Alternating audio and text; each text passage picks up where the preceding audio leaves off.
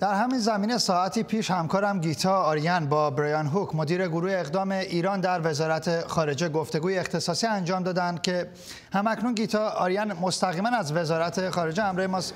گیتا، با توجه به گفتگویی که داشتی، تاکید دولت آمریکا در سیاست خودش و اعمال تحریمات چی است؟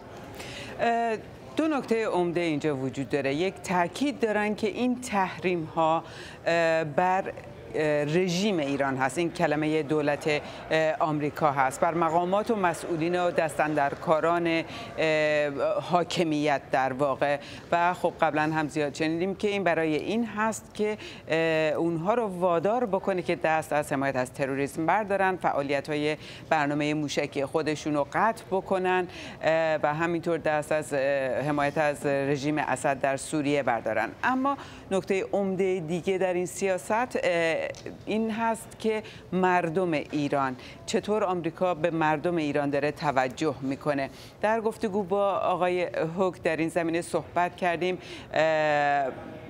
مانند قبلا آقای هوک گفتش که در واقع مردم ایران اولین دست و گروهی هستند که بیشترین درد و رنج رو از دست این رژیم کشیدند و خب الان هم در این گزارش قبلی شنیدیم که صحبت از این هست که دارو و مواد غذایی و غیره معاف باشه از این تحریمات. در این زمینه از آقای هوک پرسیدم که خب با توجه به اینکه ظاهرا قرار هست سویفت هم جزوی از تحریم ها باشه، چطور این قضیه رو میتونن حل بکنن؟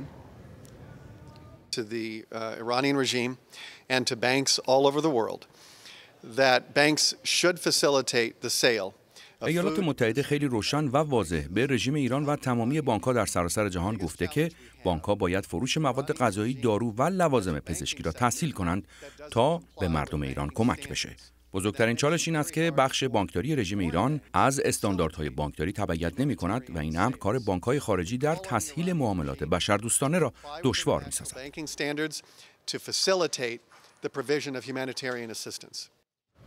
آقای هوک خیلی تاکید داشت که دولت آمریکا تمام تلاش خودش رو کرده و تمام دست بانک‌ها رو باز گذاشته برای تسهیل این گونه معاملات و اما فقط اینکه بانک‌های ایرانی کدام خواهند بود، اونها بانک‌های خواهند بود که روز دوشنبه دولت اعلام میکنه.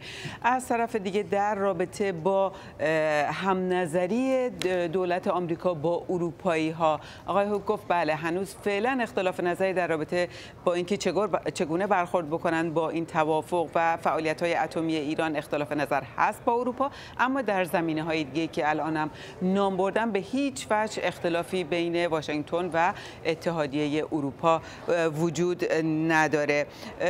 آقای هوک به طور مثال حتی گفتش که تا این حد دولت آمریکا، یعنی مثلا مردم ایران در نظر داره که درآمد یک مأمور آتش نشانی آمریکا رو مقایسه میکنه که چقدر کمتر از یک عضو حزب الله هست. به هر حال وزارت خزانه‌داری هم ساعتی پیش اعلام کرد که تغییر و تحولات در این زمینه در روز دوشنبه در دفتر ثبت فدرال ثبت خواهد شد و تحریم ها عملی میشن. سپاسگزارم گیتا آرین که از وزارت خارجه با ما بود.